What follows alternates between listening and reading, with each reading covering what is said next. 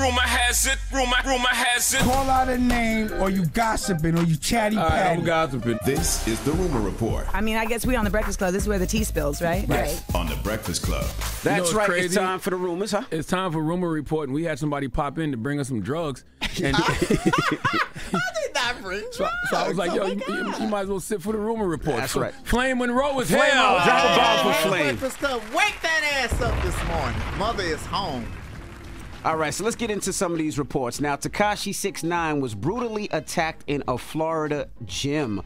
They said he was in the spa, and they said a bunch of men came inside and whooped his ass. It was so bad that they had to rush him to the hospital in an ambulance. Oh, just the whole thought, 6ix9ine, a bunch of men. That sounds so graphic. But you know they say snitches get stitches. It just took a minute, but because didn't he snitch? Yes. Oh, okay. Well, snitches get stitches. But 6ix9ine and a bunch of men, I'm down for that party. What was that at? That's his name. I know what his Flame. name is, but 6ix9ine mean a whole lot of other things too. And I ain't talking about no height. But listen, hear me well. I hope he feels better. I hope he's okay. But you gotta know who to trick to.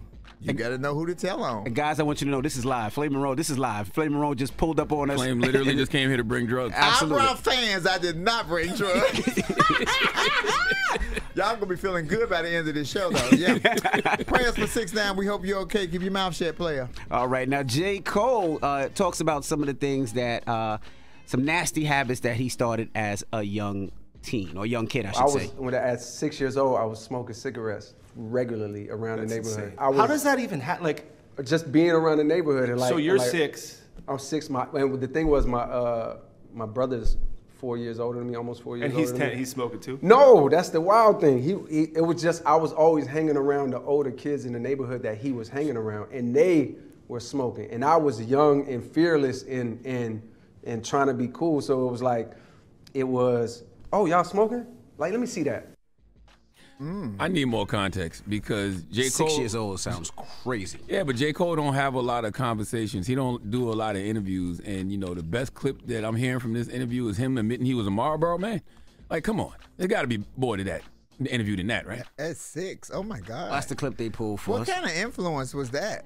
Oh, you couldn't find nothing else to do at 6. Wasn't no Barbie dolls, wasn't no Tonka trucks, wasn't no G.I. Joes. Look, G.I. Jane, G.I. Trans, something. It definitely wasn't G.I. Trans. Not back then. I know that was Not back then.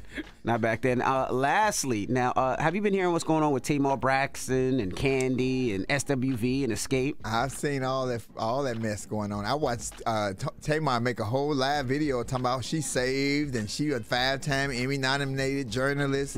Hosting a talk show does not make you a journalist. Let's start right there. That's true. And I am a big fan of Kandi Burruss because Kandi is hood, hustling gangster. I love me some Kandi.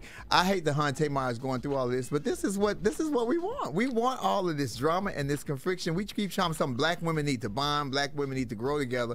But then you go public and say, "Oh, I'm ready to fight," and I'm a Christian. All the Christians want a humbug. Let me just say that. All the Christians want to fight. They violent as hell. Let me just say it. But I hope they resolve that because Miss Kandi don't look like she gonna have it. And you know, Miss Tamar done went after her sisters. So hey, but then the husband stepped in and somebody else then jumped in. Men need to stay out of women's business. I'm gonna say that. Men need to stay out of women's business. They're gonna duke it out. Let them duke it out. I want to see weeds flying, nails cracking, all of that. Flame, you bring up a good point though, because you know everybody always does talk about togetherness and how people need to come together until it's reality TV. Right. When it's reality TV, people want drama. Yes. They think it's boring when it's no drama. Yeah. Throw some heels across the room. I miss Tammy Roman. Tammy Roman fought everybody. Tammy Roman fought Jesus. That damn Tammy Roman fought everybody. Bring Tammy Roman back. I need the violence. Tammy ain't fighting no more. Tammy's Tammy is an changed. She's actress evolved. now. She's an actress. Tammy in movies and on Miss Pat She has her own show on Well, VH1 first of and all, I Bravo. love Miss Pat's show, and Tammy Roman ain't stretched far from where she was before, because she cussed everybody out on that show, and I love it.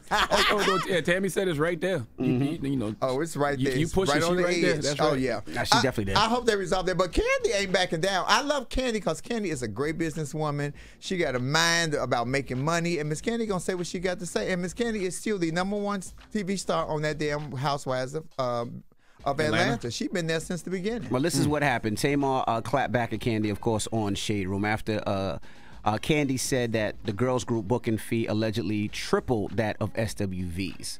Well, Tamar left a comment and said, imagine having the biggest ego for the most non-singing ass person in the entire music industry. By the way, stream my new song Change, where I pay homage to the amazing SWV. Oh, you better get that plug in, Tamar. I like Tamar. I like a bald head though. Oh, cause bald head, she kind of turned me on. It do something for me. Oh, she's thuggy and she bald head. You know that's my get down. Oh my God, Tamar, call me, girl. I hope they don't get the fight. I don't know who gonna win, cause Tamar, like, if she take off all her hair, Kandi ain't gonna have nothing to grab. Lord have mercy. I know women grab hair. That's true. They grab hair first. Tamar, that's just like a slick leg. You just ain't nothing there. And Tamar look thuggy. Yeah. I keep telling you, I'm turned on right now. I'm sitting on myself. Good God. Come on, where we at? Flame, what are you doing? That is the rumor report. What are you doing in town? I came in town to do Sherry Shepherd. I'm promoting. I had to do a book signing with. I'm on the #2 audio book of 2022. I did the audible for a book that a guy named James Hanahan wrote called "Did Nobody Give a Shit What Happened to Carlotta." He just sold the movie rights. You know you can't curse. Oh, well, I said it. Did nobody give a what happened to Carlotta?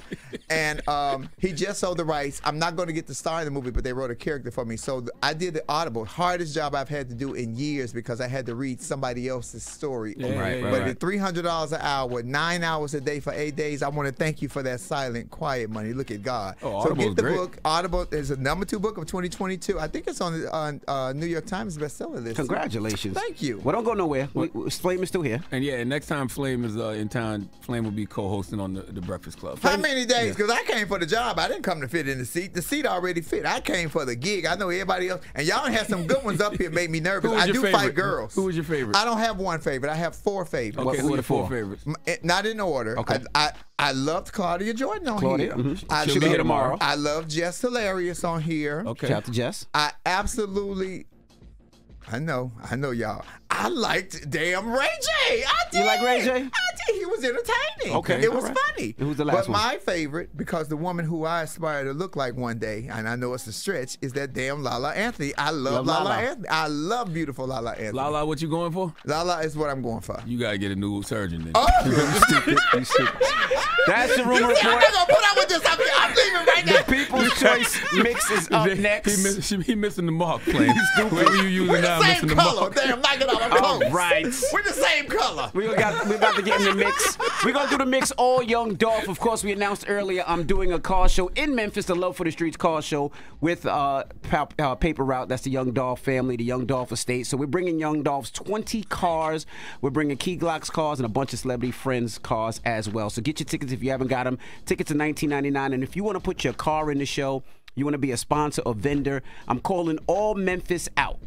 Memphis, come on out. DJ MVCarshow@gmail. Hit us up, and we would love to get your cars in there. We would love to have you as vendors. Shout to K97, our station out in Memphis. We love you. Shout to Big Sue. Of course, all our sponsors, Lincoln Tech, Tina, I love you. Monster, Branson, and let's get to the mix. Let's go. Wake that ass up. In the morning. The Breakfast Club.